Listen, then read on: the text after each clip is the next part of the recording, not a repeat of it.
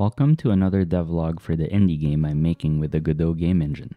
The goal for this week is to create a system for the player to respawn after being killed by enemy tanks. For this devlog, I'll be going back to the classic devlog style of having a feature to implement and then documenting the work throughout the week. I think this will help keep me accountable to make consistent, steady progress on my game while allowing you to see a more realistic view of what it's like to try to finish a first game. I found that it takes a lot more time to create a video to recap the week's work of what I've done after I've done it. So hopefully, switching back to this format will allow me to spend less time on creating videos and spend more time getting better at game development, which is actually the mountain that I want to focus on right now. But anyway, as I said, the feature that I want to work on is the respawn system for the player. In the last devlog, I shared how I added a command post for the player to defend. If the command post is destroyed, the game is over. Another way for the game to be over is if the player runs out of lives. The number of lives left should be represented by tank icons down here. Each time a player dies, the number of icons should go down by 1, and a new player tank spawns on the side of the command post. So with all that said, I'll get started.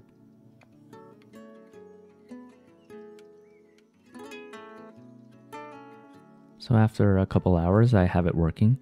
You set the number of player lives as an export variable here on the map scene, and then that gets represented by these icons here on the lower left. And so, for example, if you set this to 5, when you run the scene, you'll get 5 icons here, and when the player takes a hit and is killed, the number of icons goes down by 1. And the way that works is it's just a bunch of horizontal box containers. And the nice thing about HBox containers is they take care of the horizontal spacing for you. So I have a life container, HBox container, underneath a parent HBox container that has a margin on the left and the right. And this life container has the label for lives, which shows the text lives. And then another HBox container that has these texture rectangles, which contain a little 8x8 tank sprite that I made. That doesn't look very good, but I'm working on it. But the nice thing is you can add as many as you want, and they'll just show up in a nice horizontal line. Next, I have the controller, just a control node as a spacer, and then it pushes the map scene label all the way to the right. So you can change this to something like, and then the control node gets smaller to accommodate the longer map name. The other thing I added is when the game is over, because the player's base gets destroyed, the player's tank no longer takes input. And then also the sounds of battle, the sounds of explosions, reloading, firing, all of that gets muted. And the way that works is when the map scene gets the game over signal, it calls this set game over function. And what it does is it finds all the tanks underneath it and then calls this set game over function on each tank. That set game over function is this function. And if the tank is a player, because it's in the players group, then the set process unhandled input is set to false. And this game over variable is set to true. And this game over variable is what gets checked before any sound gets played. Alright, the next task is respawning. If the player still has lives left after dying, then he should respawn on the side of the command post with a few seconds of invulnerability. So I'll get started on that.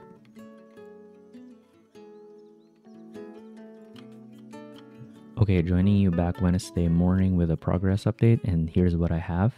When the player, this blue tank, is killed, a new player tank is respawned from the side of the command post.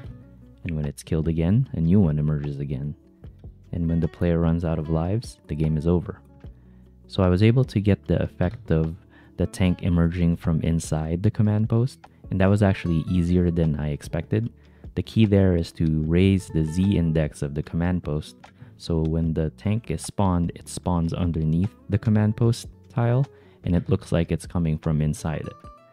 Another key callout is that I reused the enter state that enemy tanks use to enter the battle.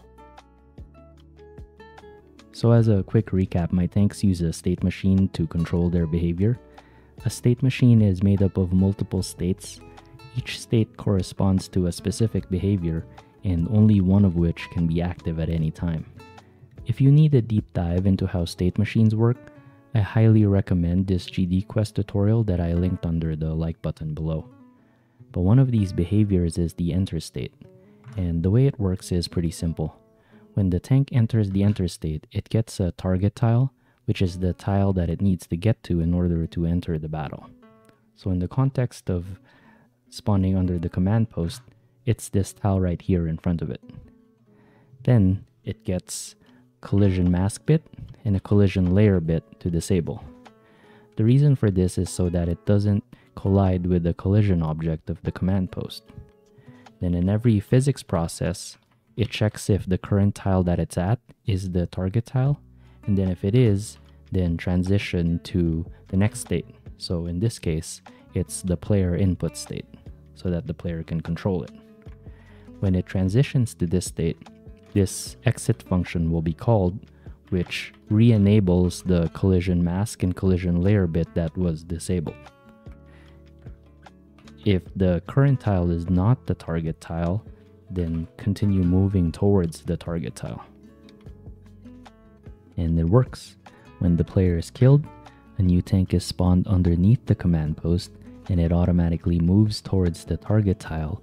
When it reaches the target tile, control is handed back to the player, and the player can collide with the command post once again. So the next step here is to play a sound when the player is spawning, and also to make the tank sprite flash to indicate to the player that he's invulnerable while respawning.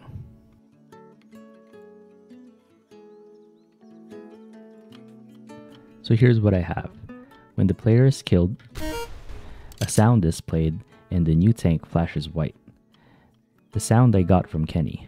If you're a beginner game developer like I am, you've probably heard of kenny.nl. If not, you should check them out.